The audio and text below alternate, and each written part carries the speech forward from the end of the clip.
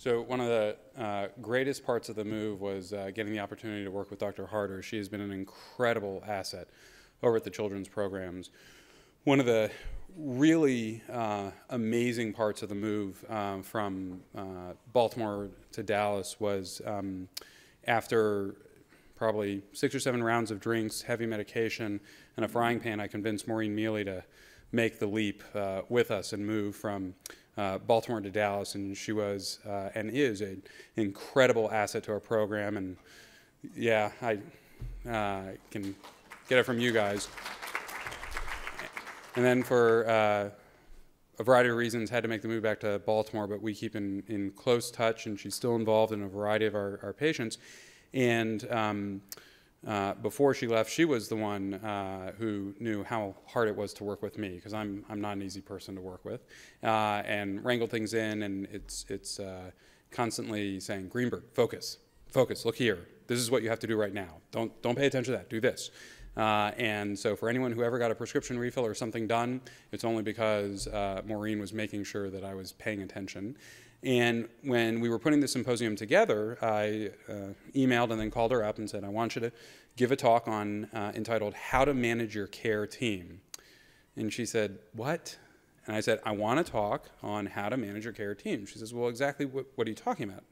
And I said, everything you do, every time you're on the phone with patients, counseling them on how to interact with their physicians, how to interact with their physiatrists, their neurologists, their urologists, their internists, psychiatrists, and how to get these group of schizophrenic physicians to work together in some sort of way, which is what you do day in and day out. I want you to teach everyone how to do that. And she thought about it for a while and then energetically agreed. And this is the biggest challenge for individuals with rare, complex disorders, because physicians are not easy to work with. We have our own personalities, we come to the exchange with our own baggage, and physicians need you to make it easy. The analogy I use is playing ball. You don't want to give your physician curveballs. You want to make it easy for them to hit it out of the park and have success, but it's not an easy thing to do. And Maureen's figured out all the tricks on how to do it. So for the next 30 minutes, she's going to enlighten us on how you guys should be managing your care team. So, Maureen?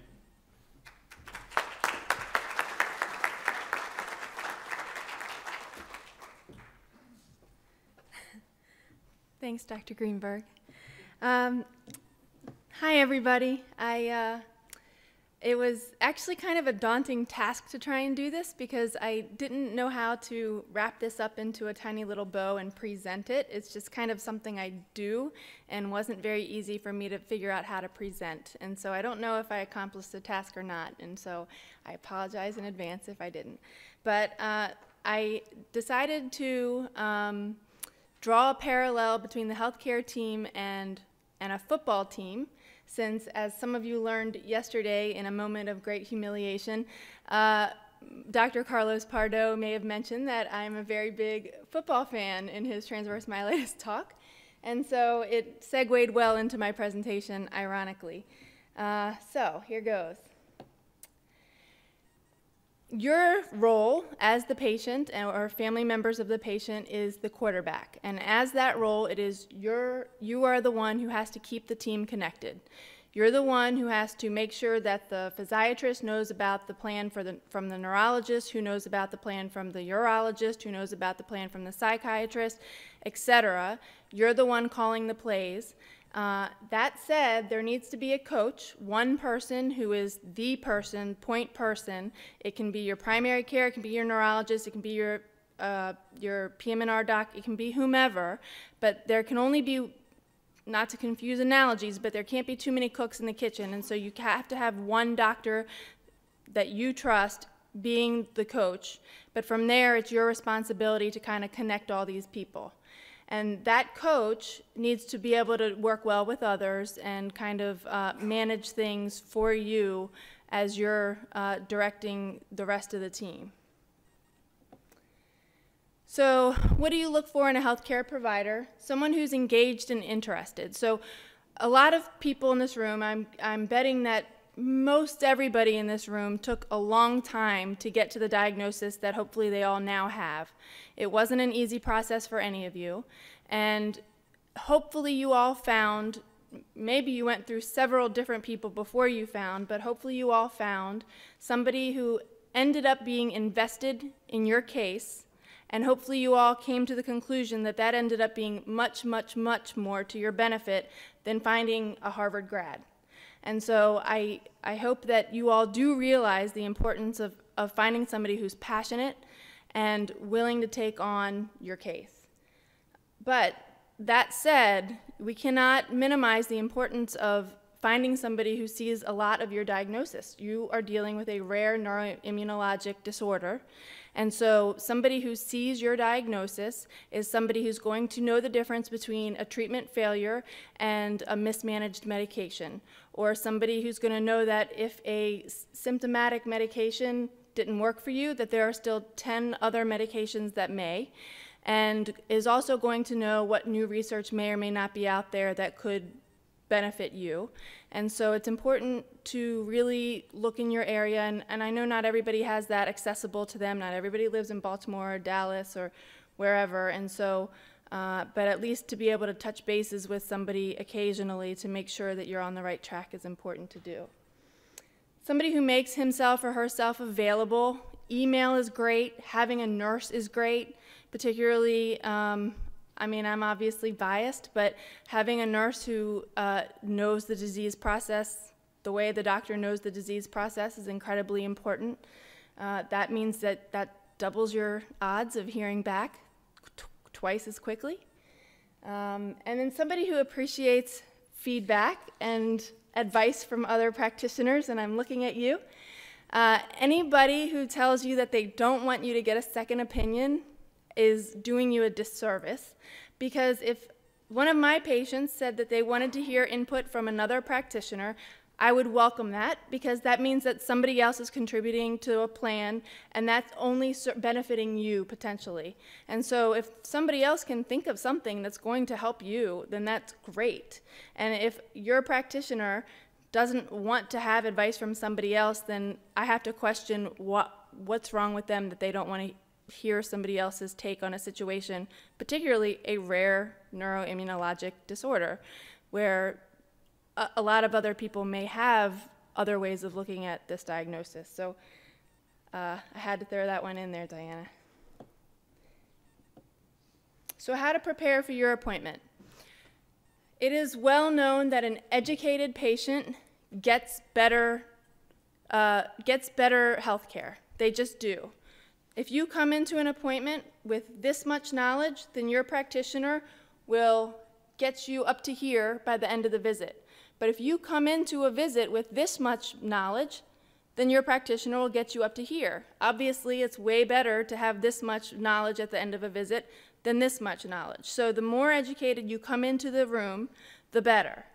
Obviously, the internet is a very great tool and a very dangerous tool all at the same time, because information can be accurate and inaccurate, and you don't always know the sources of information, and we'll go over some of the websites, and of course you've seen most of these websites, all these websites, at some point during the last couple of days.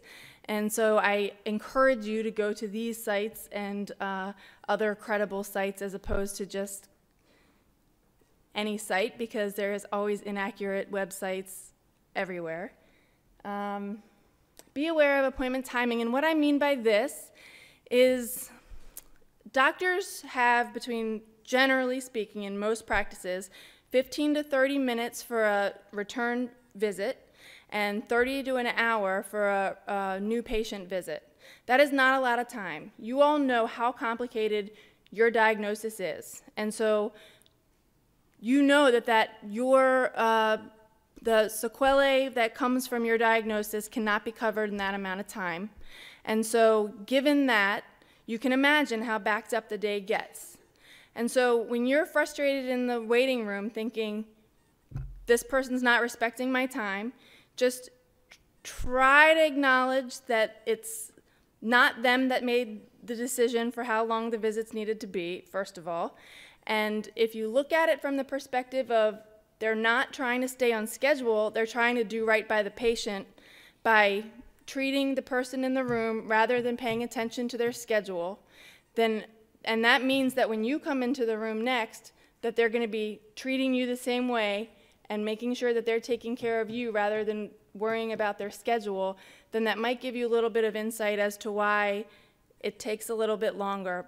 That said, if you schedule the first appointment of the day, then that's always going to alleviate any kind of worries about having to wait for time.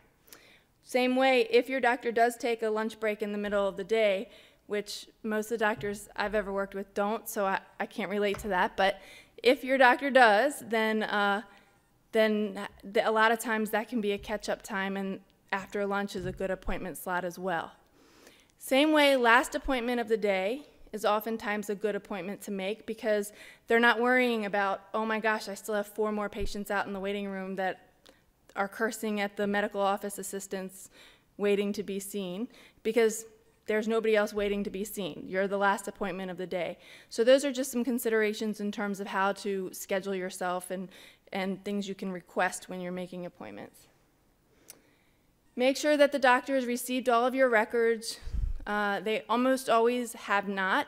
And the one thing that you really need to pay the most attention to is MRIs.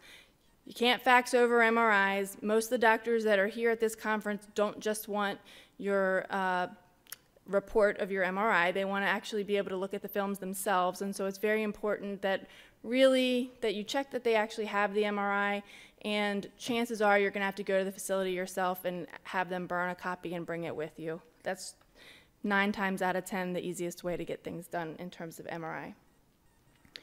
Write out a list of your meds, including the dose and including over-the-counters and herbals and vitamins, all that sort of thing. You are giving me far too much credit when you tell me that you take the oblong pink pill. I don't know what they all look like. I don't even come close to knowing what they all look like. And so in terms of being able to titrate your medication, if you're telling me you have pain and you take amitriptyline, but you don't know if it's 10 or 100, that makes a world of difference in terms of my ability to try and figure out how to titrate that. So please, please, in fact, if you write them out and make it a list that I can keep with me such that, or the doctor can keep with him such that when he's typing out or she's typing out the note, that's perfect. Think about what you want to talk about, and we're going to get into that a little bit more. So if you think of, along our analogy, if you think of the neurologist as the wide receiver, then it's his or her job to catch what's thrown by you. So he or she has to catch the pass, but you have to make it a catchable throw. That's your job. And there are many things you can do to make that happen. First one is write down everything. Keep a diary, keep a journal, write down questions, write down symptoms, write down whatever you want. Not so that you can hand him 10 pages or her 10 pages and have them read over it, because, again, we're talking about 15, 30 minutes, and that's just not the best utilization of your time. It's really to allow you to organize your thinking so that you can read over your journal or your questions or what have you in advance, and then that can allow you to see what is it that's really impacting my life, and then from there you can prioritize what it is that you want to discuss with your practitioner. And that brings us to number 2, prioritize. So as the quarterback, you can choose to either throw the wide receiver a ball, whatever it is that is your priority, whatever it is that's most impacting your life, or you can choose to throw the wide receiver 10 balls. So you can choose to say, I'm having issues with sleep and pain and spasticity and mood and bladder and 5 other things, and let them determine which one they want to address. And it may not be the one that is really the one that's impacting your life, but clearly they can't address all 10 problems, so they're going to choose which ball they want to catch. It may not be the one that you really need to focus on. And so having more frequent visits may be what you need until we get everything sorted out. The other thing is that if you have this many things going on, we can't start you on medications to treat each of these different problems anyway, because that's just irresponsible. So let's figure out what's bothering you right now. Maybe it's your fatigue. Let's say it's fatigue. The fatigue, that's what's really interfering with my ability to interact with my family, to do my job, to cook dinner, to do whatever it is that I want to be doing. That's the one that's really killing me right now. Okay, so now it's the neurologist's job to catch the ball and run with it, right? So they figure out they should be asking you questions. Are you sleeping at night? No, I'm waking up every hour to 2 hours to go to the bathroom. Okay, so then let's treat that. So we get your nocturia under control. It ends up now you're sleeping. It ends up that because we've taken care of your inability to sleep and your bladder, that now your daytime fatigue is better, and therefore your pain is better, and your mood is better, and your every other spasticity is better, and every other symptom is better. And so the whole point is trying to connect all these symptoms together by treating whatever it is that's bothering you right now. And so that's the wide receiver's job. The next thing is be honest. The doctor is an authoritarian, and so many people look at him or her in that manner. And so as a result, you want to look good to the doctor. And so you don't want to tell him or her that you're not being compliant with your medication. That's a bad decision. It will only interfere with your ability to be treated well, because if you're not taking your medication, and it's either because you're forgetting to take it or because there's some side effect that's preventing you from taking it to being compliant with it, and it's something that we can figure out, and you end up having some kind of relapse because you're not being compliant with your medication, and we think it's because you're being compliant with your medication, and we could have prevented it by figuring out how to make you compliant with your medication, or we could have changed therapies earlier on. Those sort of things could have been addressed earlier on, and you did yourself a disservice by not being honest with us that there was something going on with you taking the medication to begin with. If possible, bring somebody with you to the appointment for several reasons. Reason number one is that A, it provides another historian. So if you're not always maybe able to provide all the details, there's somebody else in the room that's chiming in, and sometimes that can be helpful. Number two, it gives a second set of ears listening to the doctor's plan. And number three, it gives somebody else who's now invested in the plan that the doctor and you have come up with. And so that can be helpful down the road when you're really trying to especially with rehab plans and things that really need to be focused on at home, that kind of thing. So speaking of rehab, the rehab team, I think of along the same analogy as kind of the running back. They're the ones that are really pushing through, trying to gain every single yard. And our next speaker actually is a neurologist and physiatrist, and he is going to be spending time on this. And so I'm going to he'll be doing much better with this, but I do want to emphasize, as Dr. Pardo did yesterday in his transverse myelitis talk, that you will only, if you have had an injury to your spinal cord or to your brain, doing rehab is bar none the best thing you can do to recover function. And so you will only get out of rehab what you put into it. And so it's infinitely important that you do, and if you choose not to, then you will not recover as much as you would have had the potential to do. So I think of the insurance company as looking down on all of us and laughing, but they are kind of the ones that are managing things from up above, and the take-home message here is really point number 3. Not everybody knows that they can do this, but you can be assigned a case manager from your insurance company. So you all, whether you have a recurring disease like multiple sclerosis or NMO, or whether you had a one-hit to your central nervous system such as ADEM or idiopathic transverse myelitis, either way, you will have sequelae from this diagnosis for a long time to come.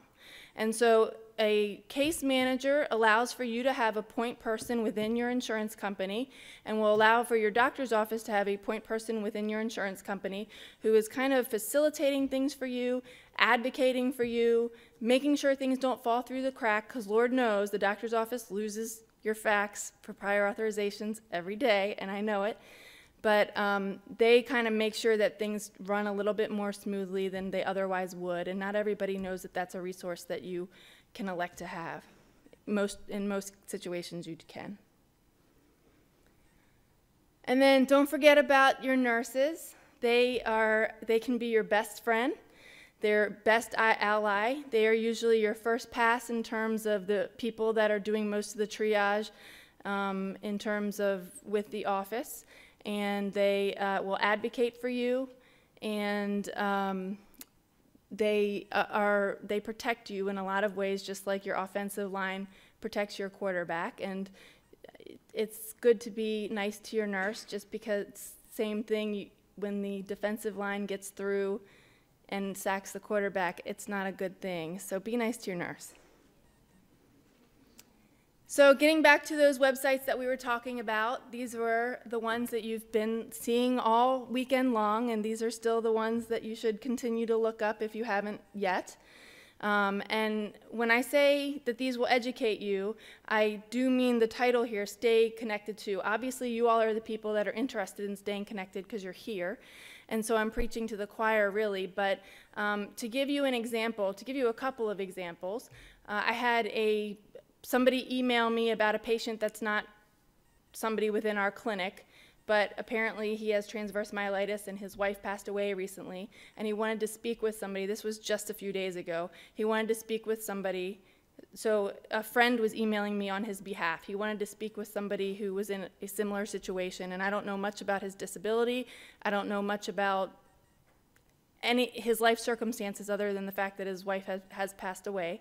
And so I said, your best resource is Sandy Siegel. So of course, he called Sandy Siegel on his home phone number, and he's already connected to somebody. This was a couple of days ago, and I've already gotten a response that, thank you, we're all hooked up. We've gotten it done. So they really will keep you connected. Sandy Siegel, as you've heard from his story yesterday, will do great things for you.